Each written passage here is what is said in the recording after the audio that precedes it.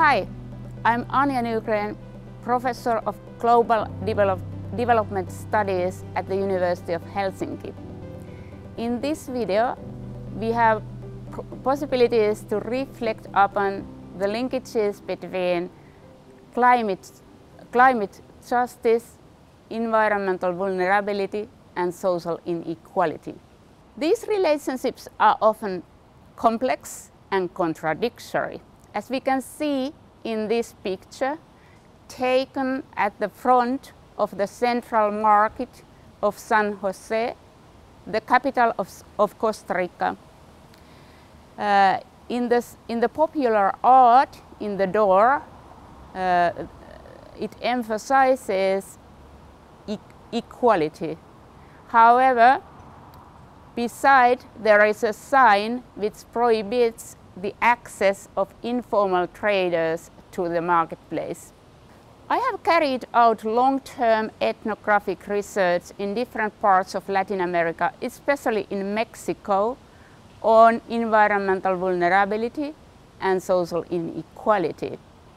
In this video, we will focus on the case of the city of Villahermosa in southeastern Mexico. Villahermosa has about 1 million inhabitants.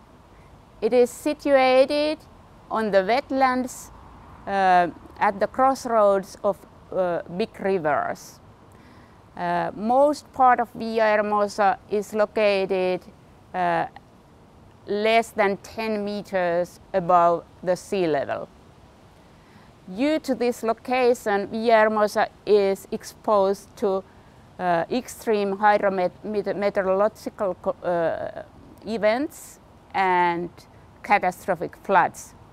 As in many other parts of Latin America, Villahermosa is a socially segregated city where people belonging to different socioeconomic positions live separately. Some people live in gated residential areas, while others live in poor, marginalized neighborhoods which have limited water, sanitation, and healthcare services. Many of these neighborhoods also suffer from different kind of violence, and people have limited possibilities to get adequate education.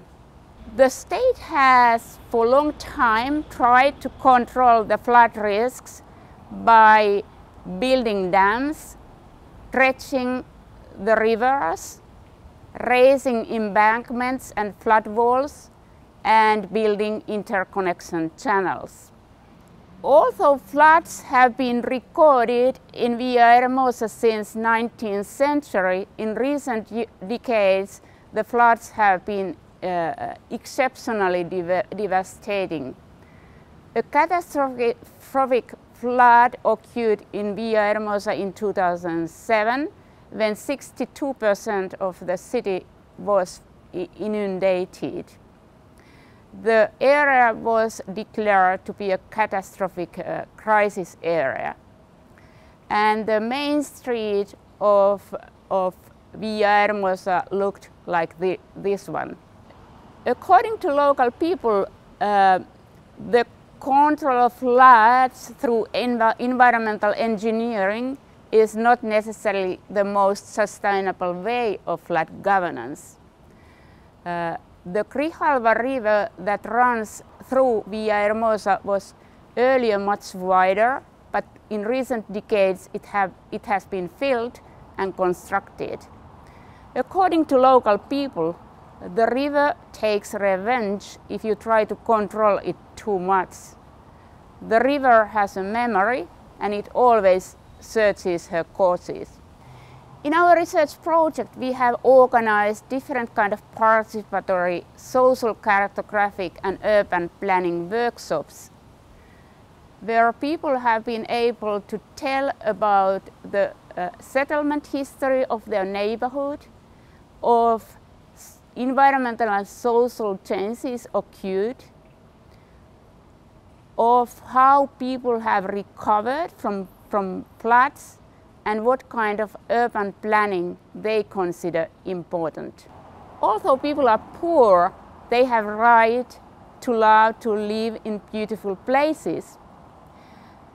They also should have right to claim for more transparent and socially fair forms of urban planning.